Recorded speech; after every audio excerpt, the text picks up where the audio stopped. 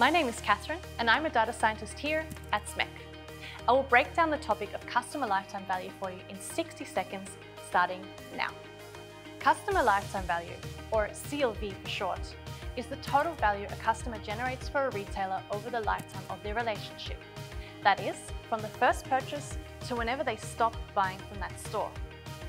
Historic CLV can be calculated based on data about each customer's average purchase amount, purchase frequency, and length of their lifetime with the retailer. Or, future CLV can be predicted using probabilistic or machine learning models. It costs a lot to acquire a new customer. Customer lifetime value can help you concentrate on finding the right ones and better understanding why some customers are not in a good relationship with your brand and how you can improve that. Additionally, CLV will enable you to move from a revenue right now mindset to a profit for prosperity one.